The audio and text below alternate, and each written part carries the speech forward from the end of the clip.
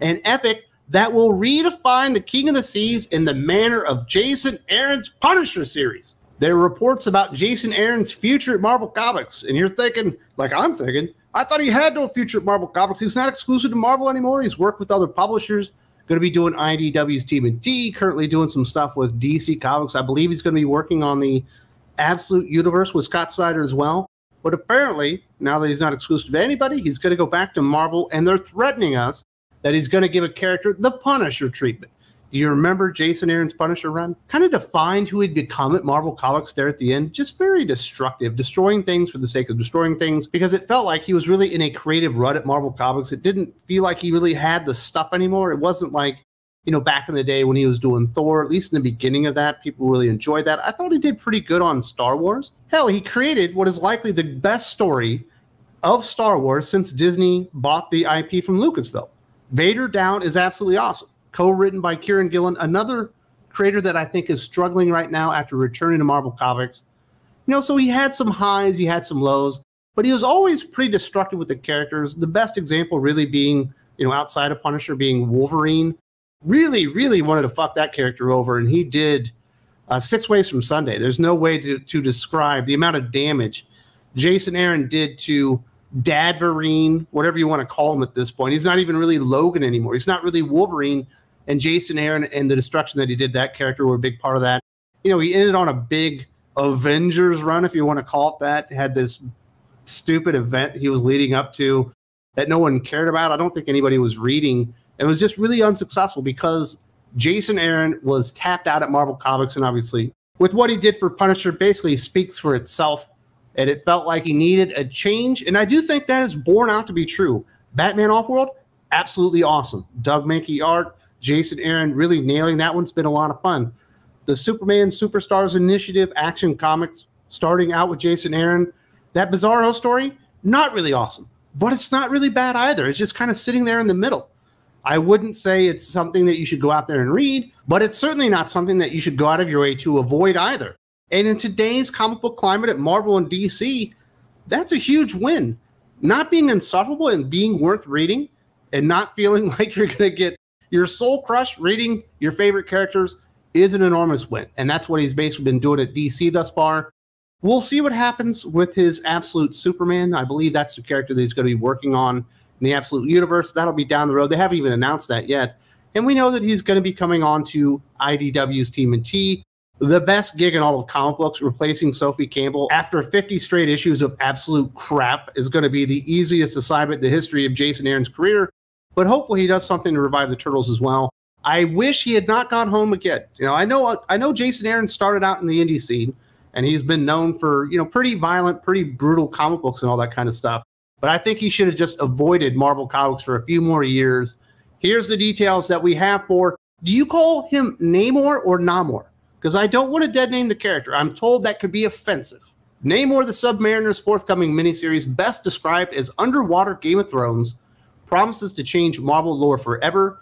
Later this summer, superstar writer Jason Aaron will breathe new life into the King of Atlantis. In the 8-issue Namor miniseries, the book sees Namor abdicate his throne for as yet unknown reasons. This sets off a war of succession between various kingdoms of the ocean. Man, remember when everyone was doing, this is like Game of Thrones, but with Star Trek. This is Game of Thrones, but Star Wars. This is Game of Thrones, but Teletubbies. You can't miss this. Everybody loves Game of Thrones. You're not seeing a whole lot of this is Game of Thrones for Mighty Morphin Power Ranger pitches anymore, but apparently this is Game of Thrones for underwater Atlantis sea dwellers and stuff like that with Namor. You probably don't remember this because I did not remember this. At the end of Jason Aaron's Avengers run, I can't even remember the name of the comic book, but Namor was taken in and I guess put into prison for his crimes. I think he was doing a lot of like eco-terrorism, if I remember at one point within Jason Aaron's Avengers run, which didn't actually start out terrible, but it got there real quick. As soon as War of the Realms happened and Avengers had to cross into War of the Realms, it just went to crap almost immediately. You got a kind of an okay like Blade story where they were fighting vampires, and then it just went to crap after that. And it never recovered. It was just terrible to the very end with Jason Aaron on Avengers. And I think we're going to see much the same with Jason Aaron on Game of Thrones Namor style. wow, there's going to be a lot of backstabbing and people killing and stuff for Namor's throne in Atlantis, you're going to have to come up with a damn good reason to actually convince anybody that actually likes Namor that he would abdicate the throne and just give it up. It seems like he's been pretty proud over the years of his Atlantean empire. In fact, he's almost been at war with the surface dwellers since the beginning of his creation almost. You know, he is the first, I guess, mutant within the Marvel Comics universe. A lot of history there. If you don't know, Namor actually came out before Aquaman. Aquaman was actually a ripoff of Namor. But for some reason, Aquaman became a bigger character, even though I think Namor probably has a better design. Like, I like the ears. I like the boots with the little wings and all that kind of stuff. I like Aquaman too, but Namor probably should have been a bigger deal. But they've continuously dropped the ball on this character, and he's almost been persona non grata over the last few decades at Marvel Comics. They bring him out every once in a while for an Avengers story, sometimes for an X-Men story, and then when that's over, they put him back in the closet, and they forget about the character for a very, very long time, and then obviously they're going to bring him out for Jason Aaron, so he can change the lore of Marvel Comics forever. I do not doubt that that's what the purpose of the book is, and I do not doubt that Jason Aaron will go out of his way to rewrite the story of Namor, because that's what he's been doing lately. That's what he likes to do with characters. I like the design. I like the name. I like what I think they should stand for, but their history absolutely sucks to make that happen. So I'm going to go back and retcon the entire thing. And I don't think Namor fans are actually looking for that.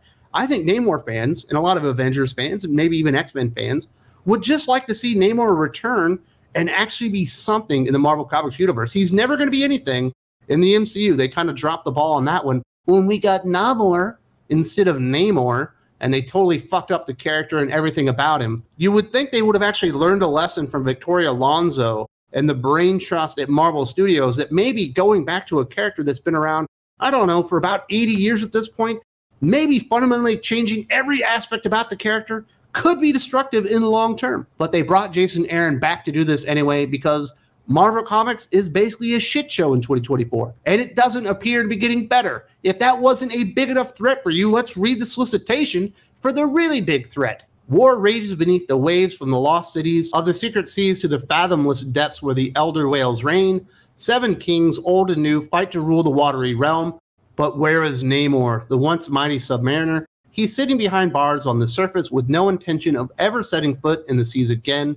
So begins an oversized Atlantean event that will forever reshape the landscape of the undersea world, while at last laying bare the dark history of Atlantis and its fiercest, most infamous defender, an epic that will redefine the King of the Seas in the manner of Jason Aaron's Punisher series. My goodness, how fucking stupid do you actually have to be to want to recreate the Jason Aaron Punisher series? That is literally something that only someone retarded would want to do. It was destructive to the character.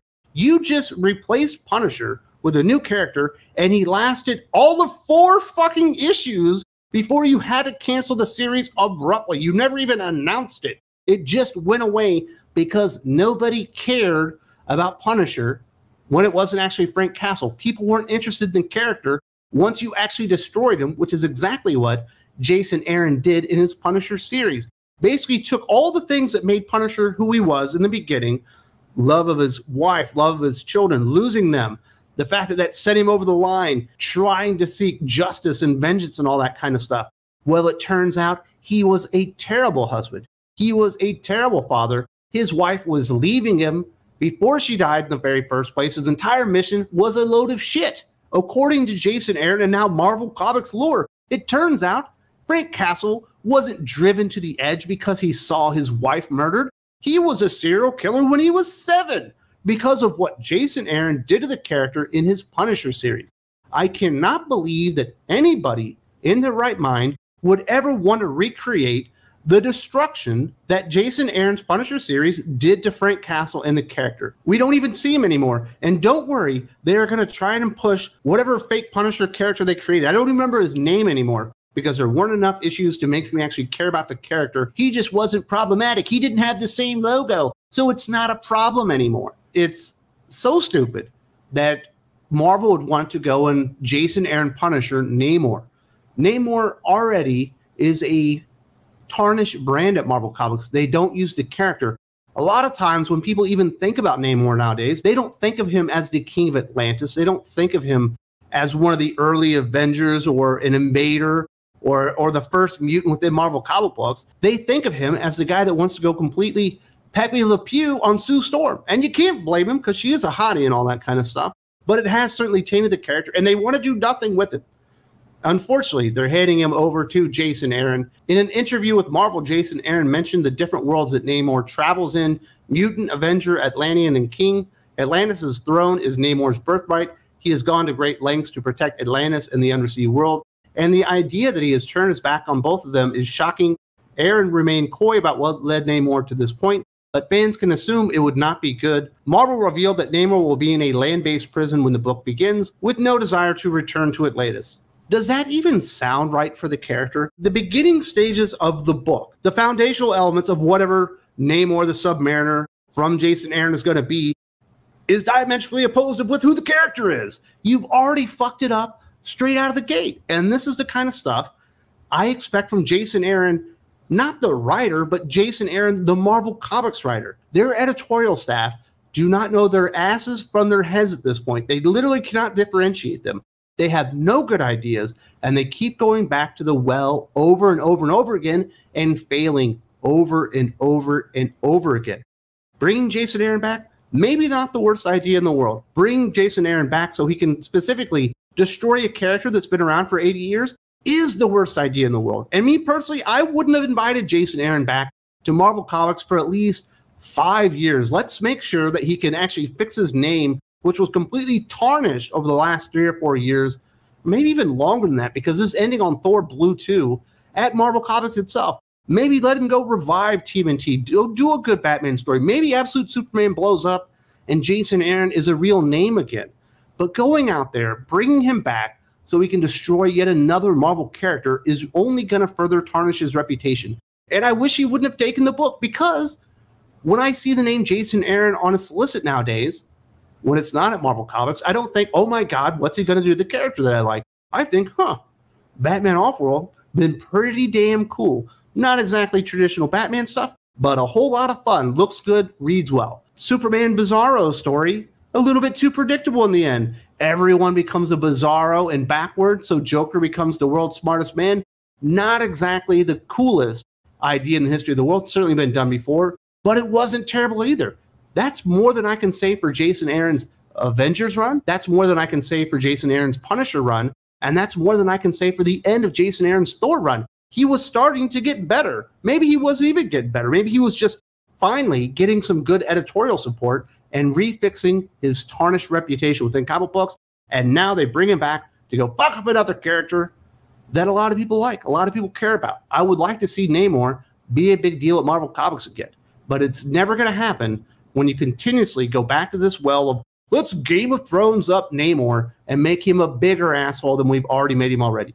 Just make the guy a villain, let him be an eco-terrorist, and let him lead the armies in the ocean against the surface dwellers for a couple of years, and maybe you can end that with a big event and have some fun, and make the character mean something again, because Namor is meaningless. He's Namor at this point. They destroyed him in the MCU, and certainly before that, they had already been working on destroying him in comic books, and I do think Jason Aaron on this book is the coup de grace, the finishing blow for the character, which should be a lot more important today than he actually is. If you like more comic book discussions like this, but much longer format, and also lots of comic book reviews, you need to go check out Thinking Critical Patreon. I've been doing this for 6 months now, having a ton of fun, doing it all basically in podcast style. And you can get all the audio files for all the videos if you want to listen, rather than having to have that stupid YouTube app up, which is very cumbersome on your phone and also drains your battery and all that kind of stuff. Lots of fun to be had there. You can download all the videos and the exclusive podcasts straight from Patreon. There's a link in the video description if you haven't checked it out already.